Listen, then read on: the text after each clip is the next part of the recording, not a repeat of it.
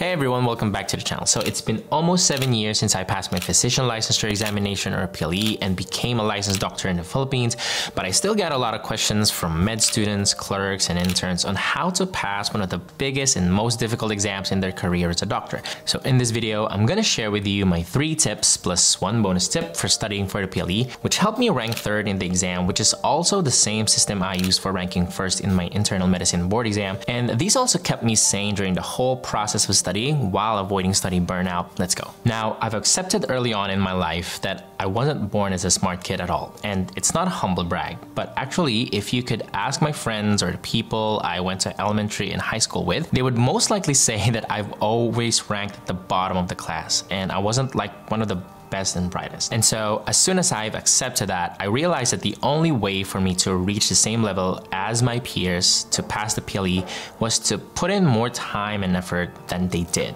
And just a quick side note, I say same level as my peers in the context of passing the PLE because your final score in the PLE isn't based on the absolute number of answers that you get right. It's based on something called the mean passing level. And we won't be going to the detail about how they compute for that. But basically, to pass a PLE, you need to know what most other students taking the exam also know. So it's not just about hitting a fixed number of correct answers, because you're basically being compared to the overall performance of the group. Now, going back to what I said earlier, this same idea of putting in more time and effort to pass an exam like the PLE is the same idea that athletes apply in sports so that they can become better than anyone else. They spend more time and effort in training so they can perform better during the actual game than anyone else. And that's the same thing with studying. If you start as early as now, and you can sort of accumulate more study hours than everyone else, whether you're a clerk, an intern, or since by the time I've published this video, you'll be 5 months away from the April 2025 exam, then that's gonna help you cover more topics for the PLE. And obviously, you'll stack the odds in your favor to pass the exam. And I like this quote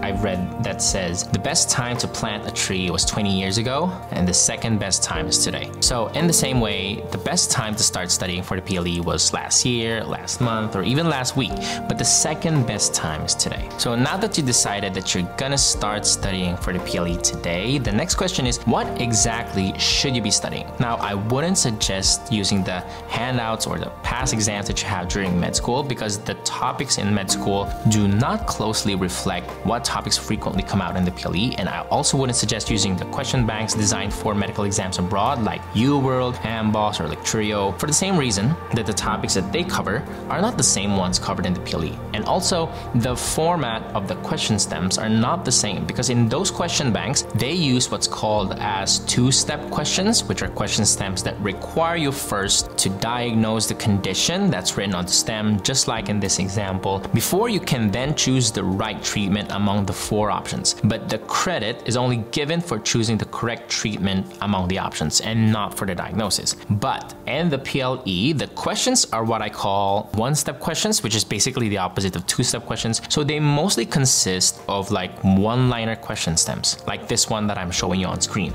And you can find these in MedQBank, which is practice tests designed for the PLE. So for me personally, it really depends on what stage you're in right now. If you're a clerk or an intern, or if you're studying for the PLE on 2025, you can go with just reading the mother textbooks. Or if you'd want something that's kind of a distilled version of the most important concepts that you should know, I would suggest you could use First Aid for the USMLE Step 1. Because even if it's a book for the USMLE, it can give you like a lot of super high yield information that you absolutely have to know for the PLE. And this is the book that I read from cover to cover, maybe twice during the 2 years of clerkship and internship. Even when I was studying for my PLE back in 2017, I used it as a supplement to my top-notch handouts. And it's super fun to read actually, because it has mnemonics and figures and illustrations that you won't find in regular textbooks. And aside from these, you can also use board review books like BRS Anatomy or BRS Physiology, because those who already took the exam said that there were a lot of questions that were copy-pasted from the book that came out in the actual exam.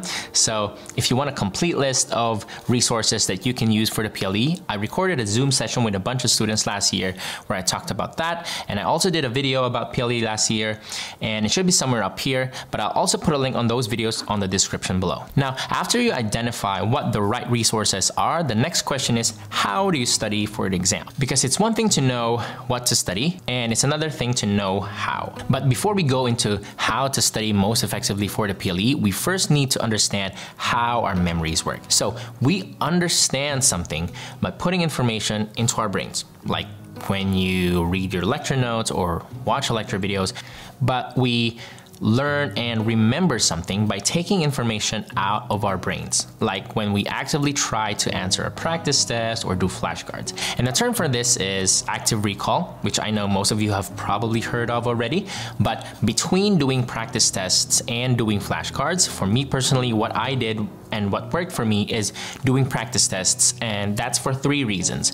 Now, reason number 1 is because obviously the PLE is a multiple choice question exam with 4 options, and so doing practice tests will help in simulating the exam conditions so that you'll be more familiar with how it could look like in the actual exam, and you'll also be able to practice the skill of eliminating the other options so that you can get to the correct answer. Now, reason number 2 is because not everything in your board review books or handouts has an equal probability of coming out in your exam. I mean, yeah, ideally the exam should cover all of the important topics and concepts that you can use in the real world when you're finally seeing and treating real patients, but that's not how the exam works, because the way questions are asked in the PLE is that the question stem does not get repeated exactly as it is, but what gets repeated is the question topic. And what I mean by that is, for example, last March 2023 in anatomy, there was a question back then about the relationship of surrounding structures to the ureter as it courses down from the kidneys to the bladder. So the next PLE, October 2023,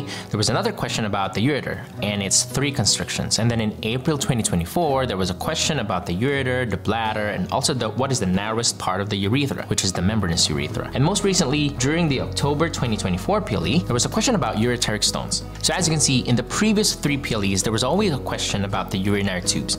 And so by doing practice tests that are designed for the PLE, that sort of helps you in identifying what topics will most likely come out in the exam, so you can focus on them instead of trying to read everything in your textbook or board review book. And the third reason is that you can get the benefits of active recall and you can remember more of what you study in less time versus, for example, rereading the handouts for the 3rd time in a row. And I know some students would say, well, I'm not a fan of doing practice tests because it takes a long time to do and study the explanation, but so does rereading, you know. But I think you can get more returns for your time by doing practice tests instead of rereading or highlighting.